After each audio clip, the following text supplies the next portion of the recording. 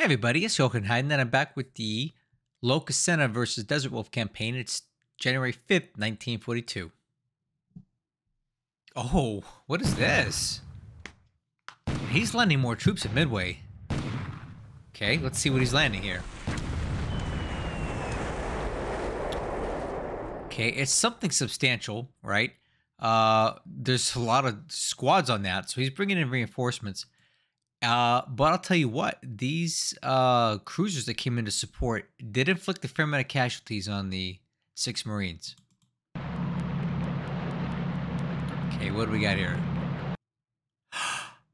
Oh, wow. Okay, all right. Well, here, let me tell you what this is.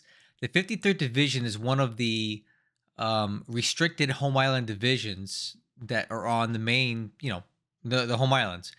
You can pay for these with political points, and that makes sense to me because that's the closest division to Midway. This is a 450 AV division if it's intact. This is more than enough to finish this place off, but that's how it's going to go. Wow. He is not messing around with Midway now. This is maximum commitment.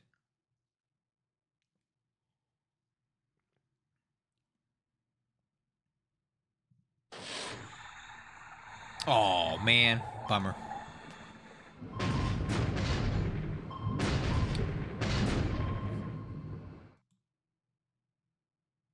Oh, what's this?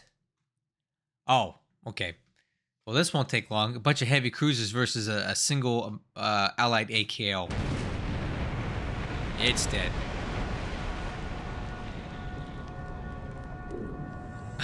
And a bombardment. Okay. So that task force came in here for a bombardment, and now he gets a little taste of what's there. Okay. I hope that signals that he's actually wanting to invade Horn Island, because that'd be great. I'd love to watch that.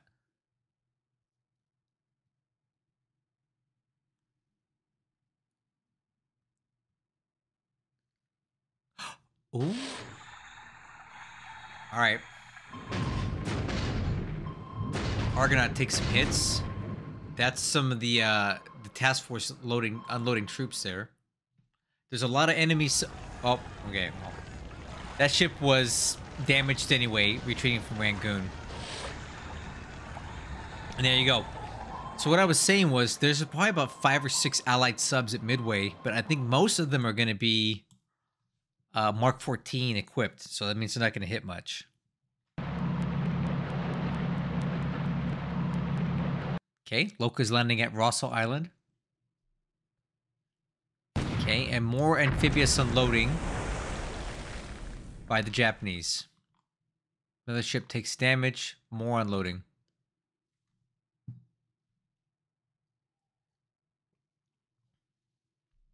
Okay, again, more of the same.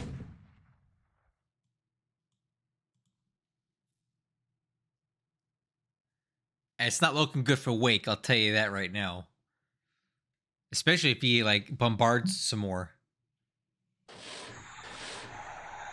Oh, there you go. Mark 14 again. You get a dead torpedo. 6 hits to perch.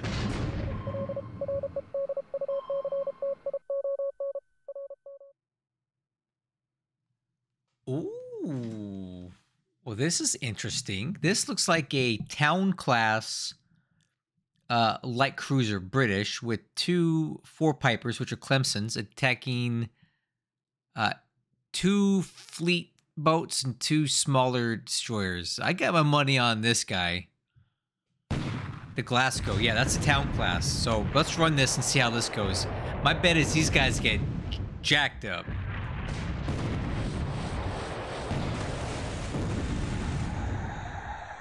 All right, so everybody trades some shells, but these guys take some hits.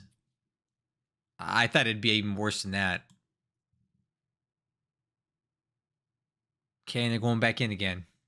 All right, let's run it again. So here's the toll. These guys are hit pretty hard. This stuff doesn't look too bad.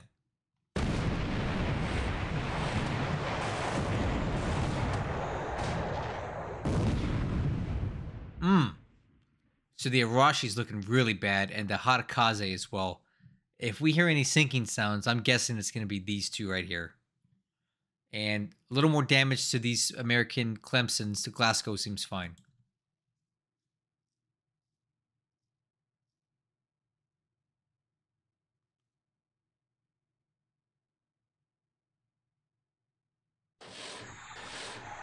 Oof. All those subs and so many missed opportunities today.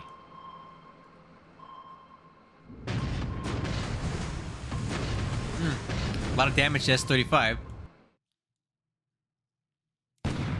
Oh.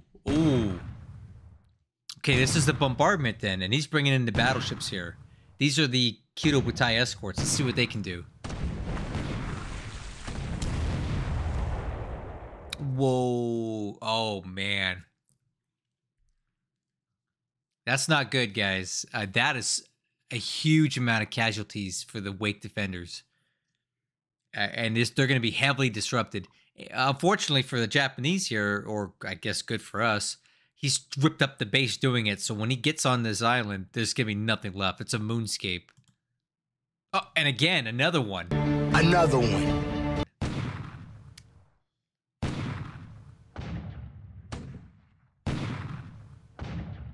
Wow.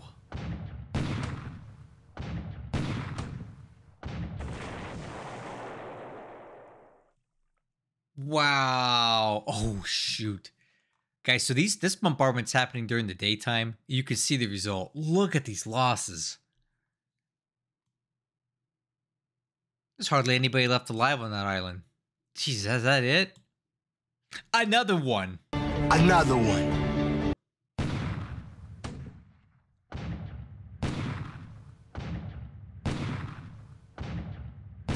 Wow.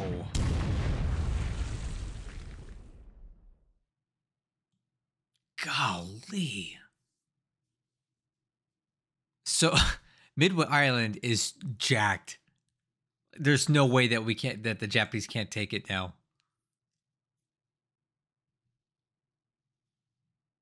What is that? There's a destroyer in Sakhalin? What's this?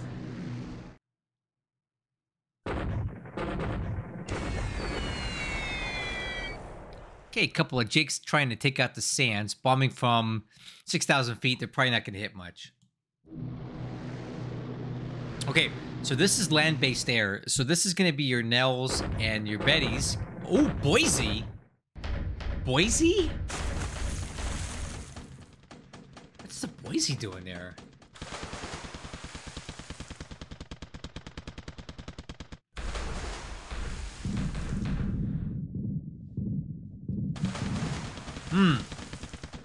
Boise got lucky there. I'm surprised that he brought that out. I did not see that coming. So we have the Glasgow and the Boise and potentially something else up here. That's a lot. That's a major naval commitment. What is he looking to get?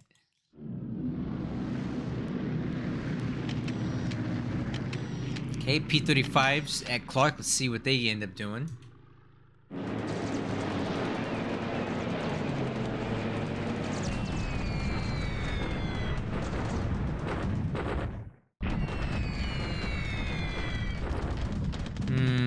I think those P-35 shot something down. I think I saw some of those nades going down. All right, unescorted, or maybe they're not. It might be long range cap.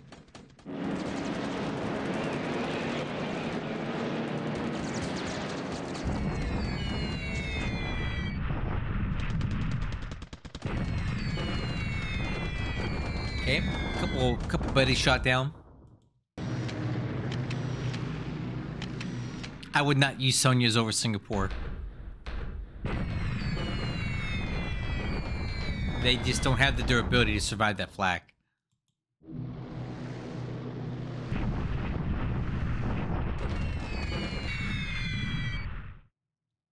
What? Okay, he's using lilies on naval attack. Ooh, Exeter. Whoa! Man, those are some big ships he's got in here today.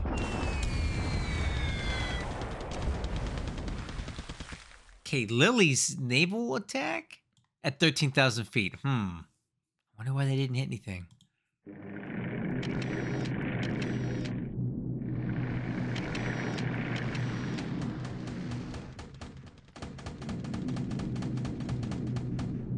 What is this?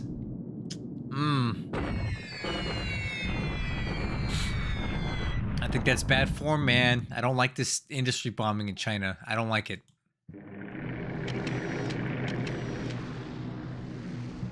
Okay, looks like we got some Dutch 139s coming out of Balikpapan. They kill something. Oh man, the Hudsons are coming out to play from Singapore.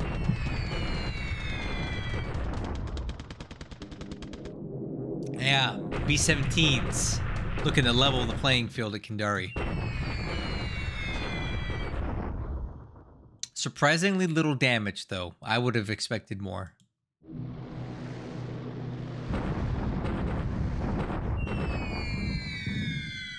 Again, minimal damage here.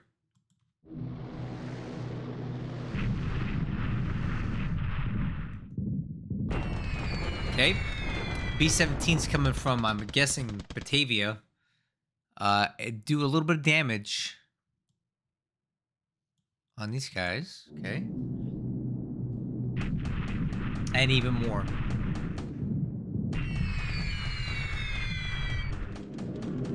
Okay, this is some more land-based air coming out of Sin Kuang. Let's see what they can do.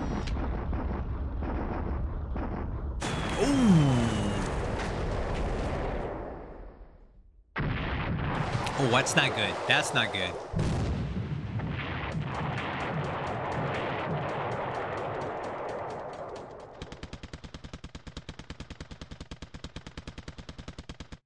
Oh, that's a third torpedo. Ah, that's not good. Oh, it's 4.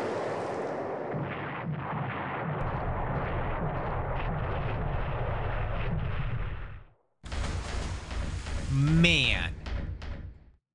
There is absolutely no way the Glasgow is getting out of this today. That's bad. Okay, round 2. Typically with naval strike like this, naval attack, you get 2 chances per day. They fly more than once.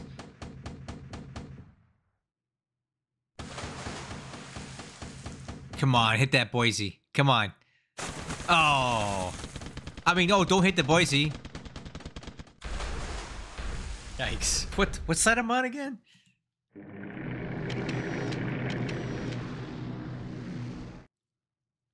Okay, Betty's coming into Horn Island just to kind of feel things out.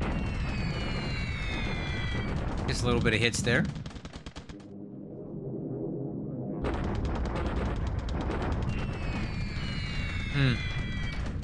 So by now, I think Loka has determined that Horn Island is a major Allied bastion. What he chooses to do with that information, though, I don't know. Is he going to go for it or just leave it alone?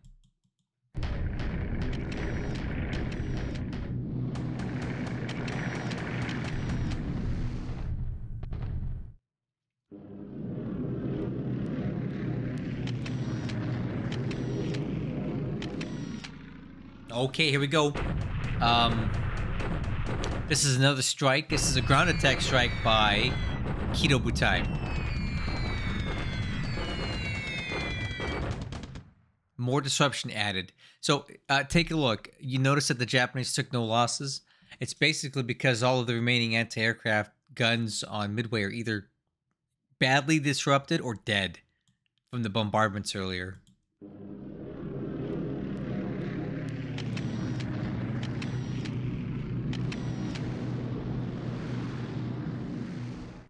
Ooh, a little Chinese Air Force cap trap for you. This guy's coming to do his little industry bombing. And he got.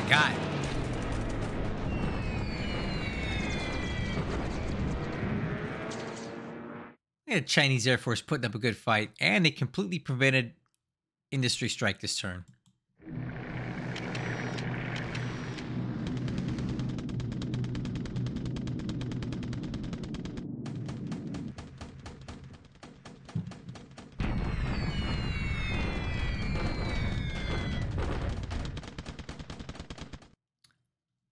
Oh, okay, guys, look at this. This is an air attack on the Singapore fortress. So what this is this is not an attack on the airfield any longer. This is him targeting the actual ground troops in Singapore. That's telling me that he's crossing this turn. He's trying to add some disruption to get these guys across better. He's going in. Oh, here come the lilies again. I doubt they hit anything. Yeah, swing and a miss. They're just way too high. 13,000 feet is worthless.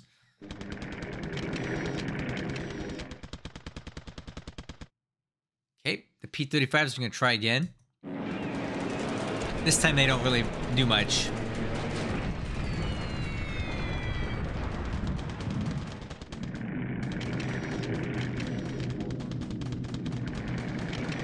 Okay, second attempt today. My guess is this is going to be the Glasgow again. I would be shocked if it survived this. Ah! That's the 5th torpedo. Yeah, it's dead. It's just saying.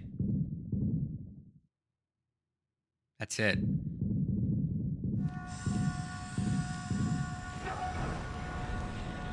Man. I'm not entirely convinced that that was a good thing to do here. Like, what was the intention here? We'll have to try to deduce that when we go around the map, but this seems very costly for what you got.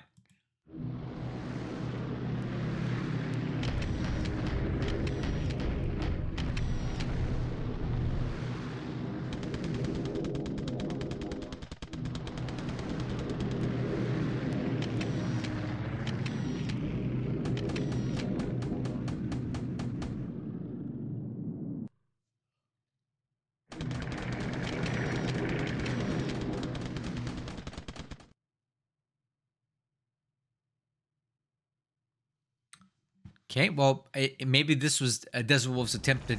Oh, that's Japanese. It could be a transport sinking at Midway.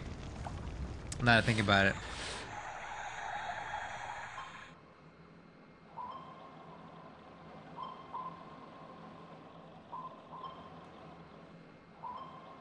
Allied deep in near the Yellow Sea. That would drive me insane if I was playing right now like this.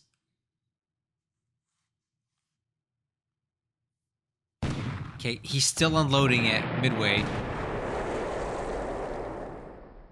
little less surefire this time. It's like one gun left firing.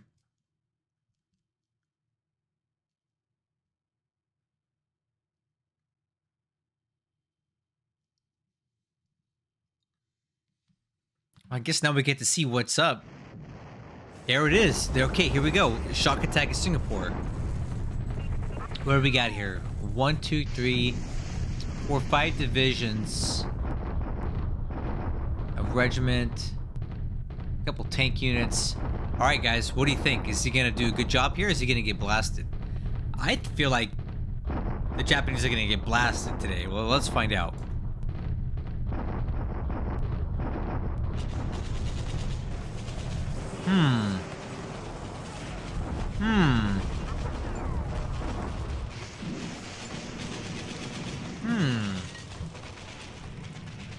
You know, that's actually not bad at all. Huh.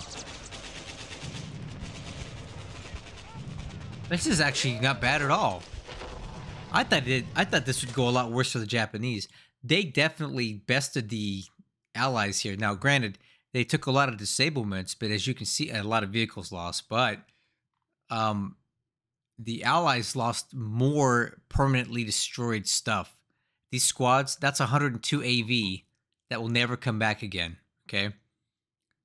This actually went a lot better for the Japanese than I anticipated. This is pretty good. 2,600 AV. I'm impressed. That's more than I thought that he would bring here. That's what, 5 divisions plus? I'm gonna give him a little golf clap. This was not a bad showing for your first attack into Singapore with that much enemy AV with size 3 forts. This could have been a lot worse for sure. This is very acceptable. Oh, and here we go. the shock attack at Midway Island. There's absolutely no way that they don't win this. Look at everything that the Allies have is completely disrupted and just jacked up. From the bombing, from the bombardments, all that stuff. There's no way the Japanese don't win here. There you go. It's... wow.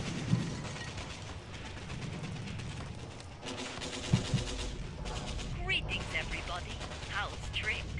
This is Orphan Anne from Radio Tokyo, saying hello to all of her dog faces and boneheads wandering the Pacific Islands. Before we start the music, the Japanese High Command announced today that the ever-victorious forces of the Japanese Empire have captured Midway. I gotta say, I did not think that Lokasenna would go all in with his chips here, but he did. And he was actually able to rescue this infantry regiment, which I thought was dead. But no, he doubled down, he tripled down, quadrupled down, whatever you want to call it, and just put a massive commitment into taking this place, and he did it. We'll talk more about it when I go around the map, but this is a bit of a big moral victory for the Japanese.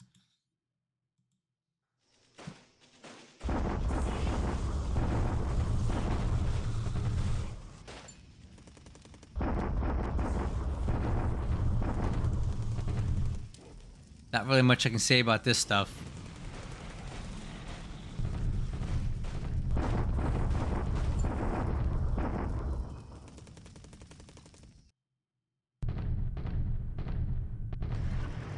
Okay, so this unit here is actually cut off and surrounded. There's nowhere for them to go.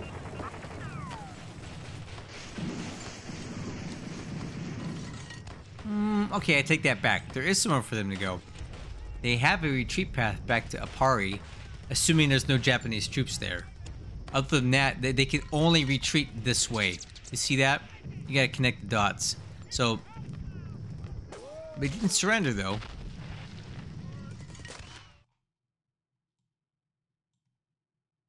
Wow, look at those casualties. Okay, Kendari. I'm not quite sure what's going to happen with this one. Yeah, I'll tell you what's going to happen. They're going to take Kendari.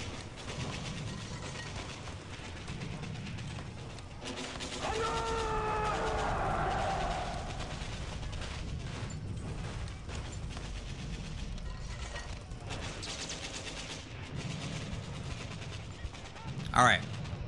So, there you go. The Japanese have just taken Kendari. This is a good turn for them. Now, do you see something here? Do you see how these troops retreated here? And they said they're going to Pare Pare? Well, that's right here.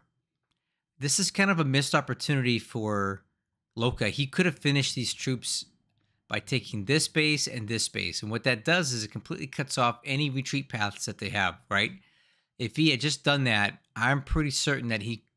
well, I guess he could still get in through here. You basically need to take this base, and this base, or have troops there. But I like to try to do that whenever possible to deny these guys the ability to retreat. But it's not the end of the world. They're basically, you know, terminally damaged. Just never mind.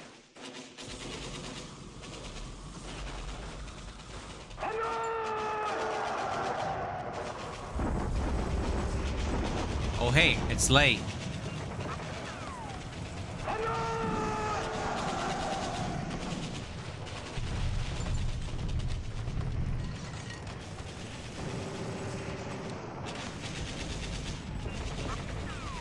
All right. I gotta say, guys, this was a darn fine turn for the Japanese. They had some big wins here today.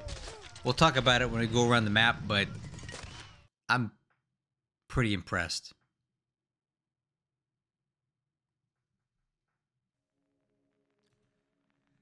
Okay, we're back. Let's take a look at this wild turn. A lot of stuff was happening here. I hope I don't forget some of it. Aircraft losses today. 16 for the Japanese, 2 for the Allies. Not so great for them. And our only 2 losses were a Dutch, what are these things? A Buffalo and a PPY.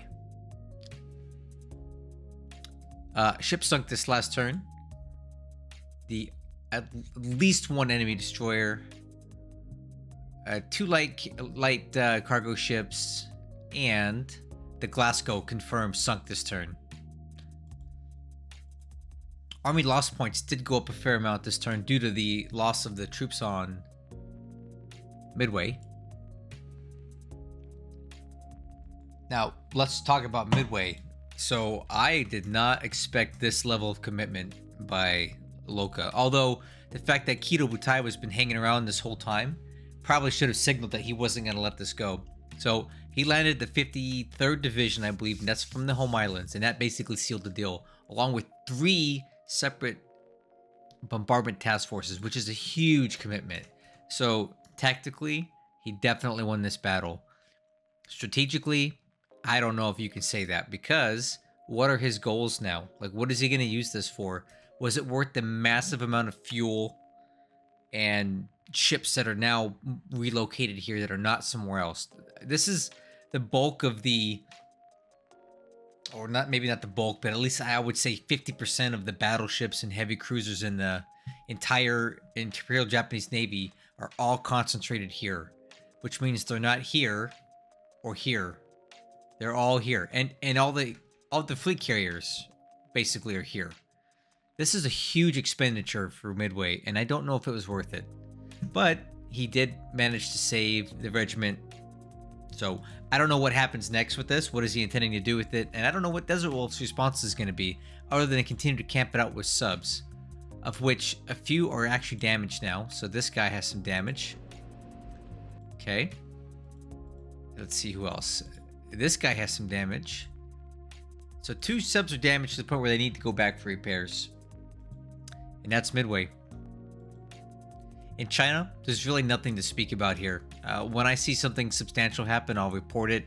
Right now, it's basically status quo. Burma, the Japanese are moving towards Tonggu, it looks like. And that is actually a concern. Actually, no, it's a... Well, okay, maybe it's not. I was going to say it's a concern because it traps the troops down here, but we still have an exit path via Prome and the Akyab Road here. So it keeps you from railing them out, but I think Desert Wolf already got into Lashio what he wanted to get in there. So that's not necessarily a huge issue.